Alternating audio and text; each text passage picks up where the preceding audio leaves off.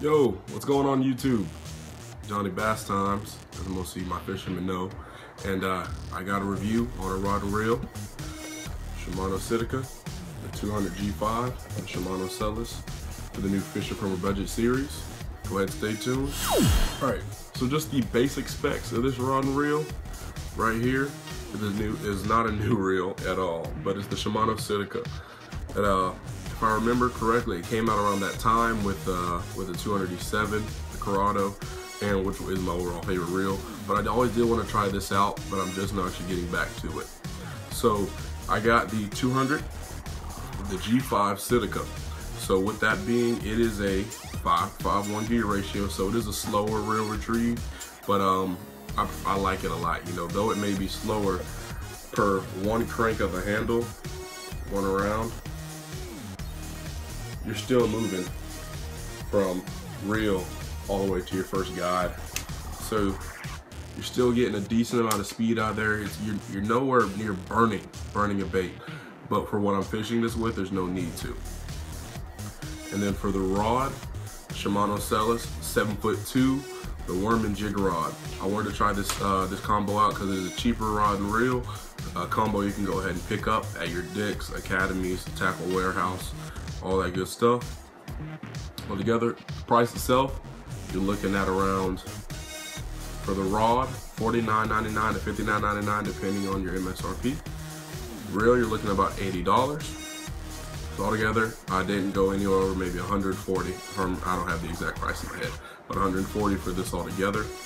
I rigged it up with some 15-pound P-line floor clear, one of my favorite lines I prefer to use. And one thing I do recommend when it comes to your baits, as you can see, I had on a 1 ounce bullet weight. It's actually a magnetic one, so it stays close to my extra wide gap hook, and a zipper worm. Excuse me, it's actually a lizard, but yeah, I just still say zipper worms.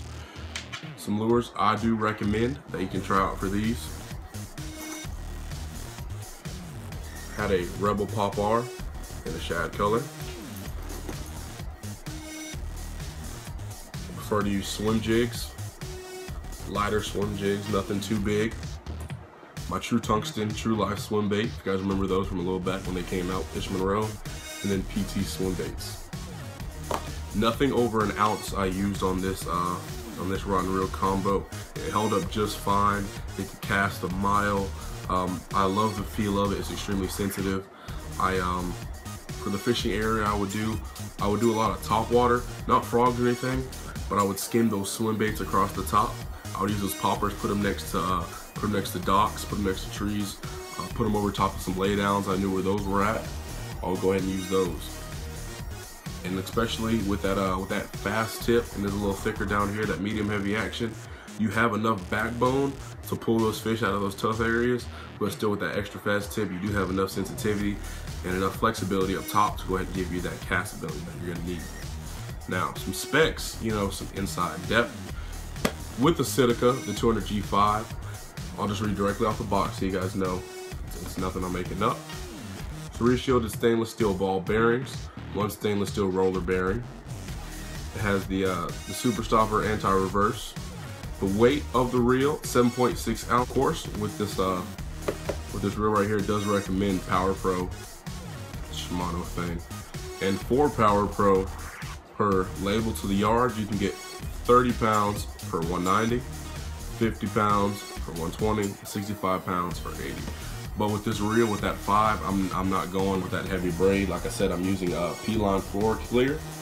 Go ahead and give you an inside look so you guys can get a look of the reel. Now, if you guys want a great in-depth review of this rod and this reel, you guys can head on over to Team Rippin' Lips. His name's Sonny. He has great reviews on his reels that he does. Go and check him out. Like I said, with this rod, it is a 7'2" rod, medium heavy action, extra fast tip, 24-ton construction inside of that. It recommends a mono for 12 to 20 pound and Power Pro from 20 to 50. So for exactly what I'm doing, that it's right where I need it for. Like I said, I'm not going in and flipping any fish with this rod and reel. I could if I really wanted to, but I'm not going to at all. That's why I'm trying to score that thicker rod.